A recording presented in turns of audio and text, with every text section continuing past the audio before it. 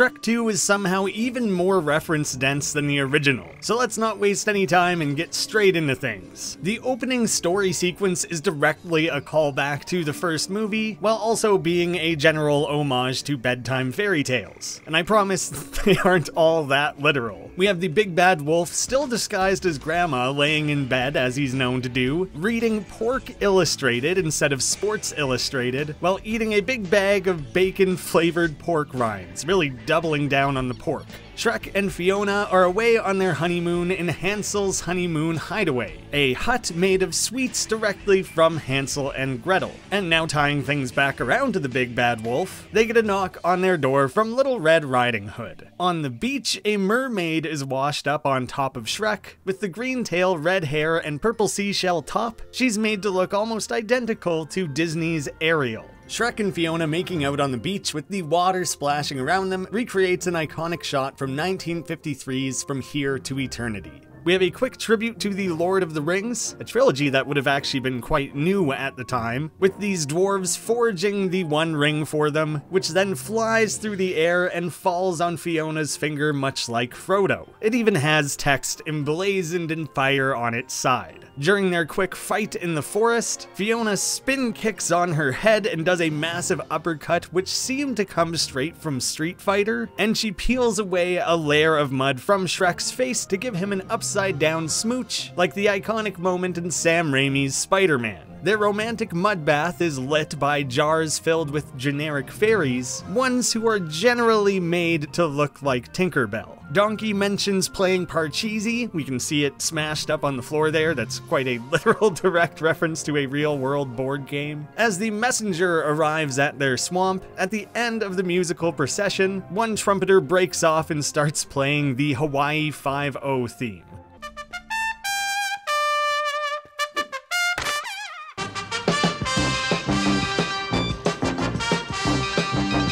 When Shrek accosts Fiona with, "Then how do you explain Sergeant Pompous in the Fancy Pants Club Band?" is meant to follow the naming pattern of the Beatles album Sgt. Pepper's Lonely Hearts Club Band. When first departing the swamp, Donkey repeats, "Move on, hit 'em up, move on, hit 'em on, move down the path," which is the theme from the old western Rawhide. Move 'em on, hit 'em up, move 'em on, hit 'em up, Rawhide. They are told they need to head to the land of far, far away. Similar to new characters like the fairy godmother or Prince Charming, these all have their own complex histories and origins, so I can't really attach any of those to a specific fairy tale. Far, Far Away is made to be much like Hollywood, immediately apparent from the Hollywood-style sign out in the hills. We can briefly see that this is Romeo Drive, taken from Romeo and Juliet, and a play on Hollywood's own Rodeo Drive, often referred to as one of the most expensive streets in the world, filled with luxury brands. In a string of verbal diarrhea, Donkey yells out, "Hey, good looking! We'll be back to pick you up later!" Coming verbatim from a corny 70s ad for Mr. Microphone. "Hey, good looking, we'll be back to pick you up later." The production team had to specifically get permission to parody this famous Beverly Hills shield sign design. You can even see the Beverly Hills shield design is a registered trademark of the city of Beverly Hills in the movie's credits. Donkey mentions champagne wishes and caviar dreams. This is taken from the old 80s series Lifestyles of the Rich and Famous, with the quote Donkey's saying matching how Robin Leach would sign off each of those episodes. It's champagne wishes and caviar dreams on Lifestyles of the Rich and Famous. As this group is rolling up to the lavish Far, Far Away in their carriage, impressed by their surroundings, Donkey comments on the swimming pools and movie stars, quoting a line from the Beverly Hillbillies theme song, a show which carried a similar premise of country hicks moving to the big rich city. Swimming pools, movie stars. Other small details around these streets, there is someone selling star maps, which is very literally directly from Hollywood. The newspaper appears to be the Daily Inquisitor, you know, kind of like a play on the medieval Inquisition. In this Inquisitor newspaper box, the front cover appears to be a mugshot of Goldilocks, showing she was a criminal even at the time of this movie, which makes sense what with all the breaking and entering. When Shrek looks on from the carriage woefully, We are definitely not in the swamp anymore. riffing off Dorothy's much-quoted, You're not in Kansas anymore. You're on Pandora. from The Wizard of Oz. I have a feeling we're not in Kansas anymore. We can also see a poster on the wall for Lethal Arrow 4 instead of Lethal Weapon, starring Robin and Lil Jon. And this animatronic sign of the fairy godmother doesn't appear to be anything Hollywood specific, but I'm not overly familiar. I might be missing something on that one. Now we have one of the most reference-dense sections of the entire movie. I'll try and go through this as quick as possible. These streets are absolutely filled with parody brands of real-world companies. Starbucks coffee is now Farbucks coffee. Abercrombie and Fitch, Abercrombie and Witch. Burger King, Burger Prince. Barney's New York, Barney's Old York. Versace, Versacery. FAO Schwartz, Fee-Fi Faux Schwartz. Baskin Robbins, Baskin Robin Hood. Pottery Barn, Pewtery Barn. Armani Exchange, Armani Armory. Tiffany & Co., Epiphany & Co.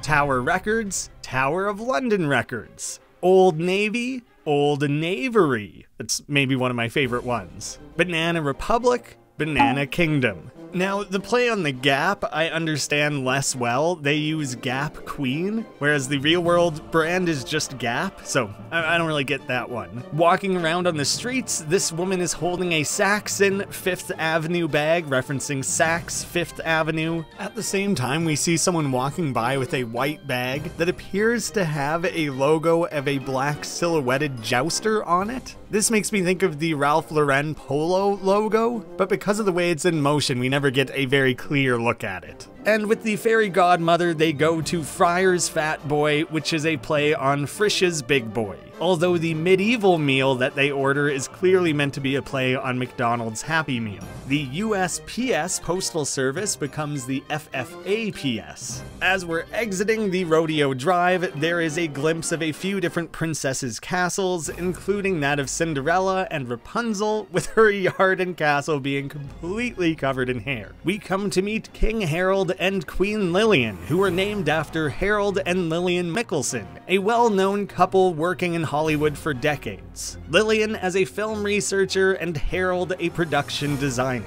When the argument breaks out over dinner, everyone begins shouting each other's names back and forth. Harold! Shrek! Fiona! Mom! Harold! Donkey! This is recreating a similar scene from the Rocky Horror Picture Show. Janet! Dr. Scott! Janet! Brad! Rook! Janet! Dr. Scott! Janet! Brad! Rook! Janet! Dr. Scott! Janet! Brad! Rook! When weighing out the reality of their daughter being married to an ogre, they use the phrase, Not that there's anything wrong with that. Right, Harold? a phrase that originated in the 90s sitcom Seinfeld. We're not gay. Not that there's anything wrong with that. No, of course not. Since then, it's become a rather common phrase, but there's still a slim chance it was an intentional reference to that famous episode. The fairy godmother floats in, encased in a bubble, with yet another reference to the Wizard of Oz, and this time Glinda the Good Witch. During the fairy godmother's big musical number, she brings furniture to life, which could very much be a nod to Beauty and the Beast. She sings of making Fiona the kind of gal the prince would date, then plopping down in front of her a portrait of the real-world Prince Charles, now King Charles III. Fiona's golden dress blowing upwards is in reference to Marilyn Monroe's film The 7-Year Itch. King Harold is voiced by John Cleese, and when the godmother comes to talk to him, he uses Nothing, Joe, just the old, hunting wound playing up a bit. as an excuse, referencing Cleese's other character, Basil Fawlty in Fawlty Tower, who would use a similar excuse when lying, instead referencing the Korean War. I fought the Korean War, you know. I killed 4 men. Fiona's old childhood room is decorated with many posters of heartthrobs and bands. This Stonehenge poster is a direct reference to this famous pairing in Led Zeppelin. Overhead, she has Sir Justin, presumably meant to be Justin Timberlake. He and Cameron Diaz, who voices Fiona, were dating at the time. And Justin actually went on to voice Artie in Shrek 3. Loot Heroes is potentially a play on Guitar Hero. I don't have many other ideas there. But Knaves to Knights is definitely Boys to Men. The woman on the Chastity Belt World Tour poster makes me think of Britney Spears, while the Lancelot and Dragon Slayer look like they're recreating something specific like the Stonehenge poster. I myself could not find these specific references. The pub that Harold visits is named the Poison Apple, a direct reference to Snow White. We see more fairy tale creatures like Hook playing the piano or the Headless Horseman at the bar, as well as this frog. Hey, do I know you? Foreshadowing the eventual reveal in this movie. There's also just a bunch of funny signs on the wall, like you must be 21 to drink but written in Roman numerals, or pick your poison, then listing actual poisons. I just love those sort of small details. While walking with Shrek, Yeah, and there's that bush that's shaped like Shirley Bassey, who is a world-famous Welsh singer. Puss in Boots from top to bottom is a very on-the-nose homage to Zorro, a character who is also famously portrayed by Antonio Banderas. And to properly drive that homage home, Puss carves a P into the tree with 3 swipes of his sword, same as Zorro would do with a Z.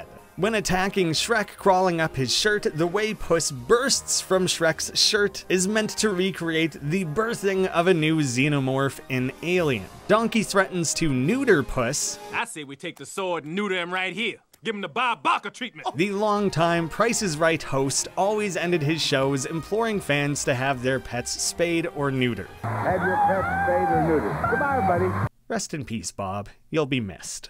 While trying to think of something sad, Donkey mentions a farmer trying to sell him for magic beans, presumably referencing the story of Jack and the Beanstalk. Donkey doesn't sing as often in this movie, but when their new adventure begins, he sings Ain't No Stoppin' Us Now, We're on the Move, the 1979 disco hit from McFadden and Whitehead. When they're approaching this hut, Donkey refers to it as the Old Keebler Place, referring to the Keebler elves, who in their advertisements would make their cookies in a little hut. Inside the Godmother's cottage, there are previous success stories on the walls, like a before and after of Cinderella becoming a princess, and several less specific ones, like seeing a pig become a flying pig, which is then signed, "Thanks FGM Fairy Godmother, Pegasus," which is just a phenomenal name. There's also a horse that becomes a unicorn, and some woman who seemingly wanted to become a nasty swamp witch.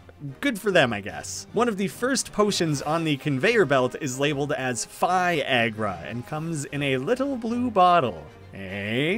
I really do enjoy this Employee of the Month sign that is just filled with a bunch of unidentifiable generic henchmen. They managed to come both before Minions and Among Us, even though it makes me think of both. All the names in this list are not ones I could find anywhere in the credits, so I kind of wonder if they're just random or probably of some significance to the animators or art department, you know, they're kids or something like that. But later on, when this little pigeon holds up the potion inventory, we see repeats. Penelope Potion, Theo Thunder Mix, the second word is hard to read, and Pascal Potion. So those names clearly have some significance, whether or not the rest of them do. However, 3 that I know for certain are self-inserts come in this potion inventory. Down in the bottom right, there is the Vandermeer Vaccine, Something Goodwin, the first word is hard to make out, and Kohler Knight. These are named for Stacy Vandermeer, the art department production supervisor, as well as Sarah Maria Goodwin and Travis Kohler, who are both art department production assistants. There are also a few more gags hidden on here, such as Preparation Hunch for Preparation H, Alpha Seltzer for Alka-Seltzer, Hex Lax for X-Lax, as well as Beetlejuice, which isn't really a parody and more just kind of a fun bit of wordplay because Beetlejuice is not juice.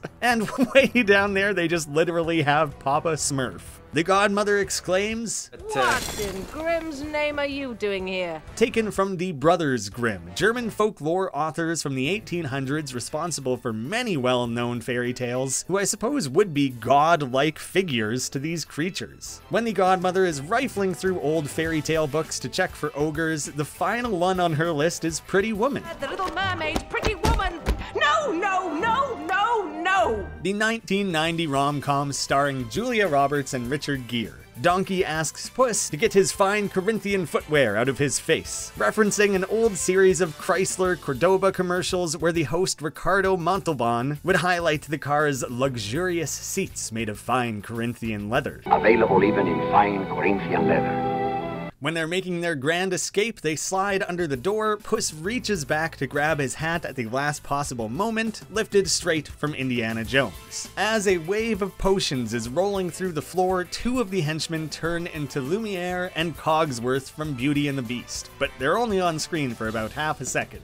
Afterwards, when they're outside and it starts to rain, Donkey shouts, "I'm melting! I'm melting!" like the Wicked Witch of the West in The Wizard of Oz. I'm melting! Melting! Donkey attempts to cheer Shrek up with his rendition of Tomorrow, which is most commonly associated with the Broadway classic Annie. Also, as a part of his big freakout, thinking he's dying, he shouts, "I'm coming, Elizabeth!" Something Fred Sanford would say in Sanford and Son when he was surprised or overwhelmed, joking that he'd keel over and rejoin his late wife. Elizabeth, I'm coming, honey. When Shrek wakes up to several women fawning over him, one informs him, "Here, I fetched you a pail of water." Starting as a rather subtle nod to Jack and Jill, who went up the hill to fetch a pail of water, but then moments later she specifically says her name is Jill, so not so subtle. Much like another orange cartoon cat, Puss expresses his disdain for the first day of the week. I hate Mondays. In reference to Garfield. During the red carpet rollout, in addition to fairy tale references to the likes of Miss Muffet, Hansel and Gretel, Tom Thumb and Thumbelina, and the Sleeping Beauty, our announcer is very clearly a parody of Joan Rivers. All of this being broadcasted by ME Medieval Entertainment. I guess a company that's just called Entertainment doesn't leave a lot of room for clever wordplay. Harold is given a love potion in a little pink bottle, and it has the Roman numeral 9 on the side. This is a nod to the 1959 song Love Potion No. 9, which some people may be more familiar with through the 1992 rom-com of the same name. The cast of Shrek's returning fairy tale friends are all watching Knights, a parody of the American reality program that follows police officers around cops. And the event they're viewing is a parody of the real-life O.J. Simpson car chase, during which he fled in a white Ford Bronco, whereas here the white Bronco is a transformed donkey. The hot air balloons are the FFAPD, a play on the LAPD, so even though the show is Knights, they are seemingly still police. The narrator refers to them as the Men in Steel instead of the Men in Blue, and while the catnip gag is funny, Catnip. That's no mine. my favorite part is that rather than pepper spraying Shrek, they just grind pepper straight into his eyes like they're finishing a nice pasta. Gingy asks if they could switch over to Wheel of Torture. This is a play on the game show Wheel of Fortune. During the breakout sequence, when Pinocchio is lowered down, dangling above the floor from his own strings, this is a play on the iconic scene from the original Mission Impossible, and they literally even use that theme song.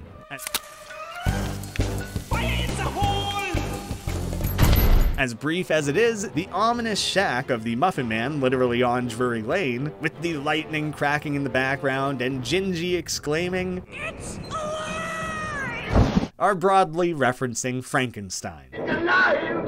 It's alive! However, the shaking tea in their mugs is instead from Jurassic Park. And after a quick little callback to the first movie, Not the gumdrop button! the whale Mongo makes is very Godzilla-like, but not precisely. And while we're chaining together references, the naming of this gargantuan gingerbread guy is likely in reference to the dim-witted Mongo from Mel Brooks's classic Blazing Saddles. When Mongo is dunked into the moat, he tells Gingy to be good, which is the last thing E.T. says to Elliot in E.T. the Extraterrestrial. As the fairy godmother is performing at the ball, rolling around and singing atop the piano in a red dress, this is recreating Michelle Pfeiffer's scene from 1989's The Fabulous Baker Boys. And the stage it's being performed on looks an awful lot like the Hollywood Bowl. The king's true identity is teased a few other times. One of the most obvious is the fact that his wife's name, Lillian, would be Lily for short. And during the climactic royal ball, Harold and Lillian are sitting in front of a backdrop of a lily pond. After everything's all resolved and people are celebrating, during that big ending dance number, Pinocchio busts out some of Michael Jackson's famous dance moves, while Puss recreates the famous water dump scene from 1983's Flashdance.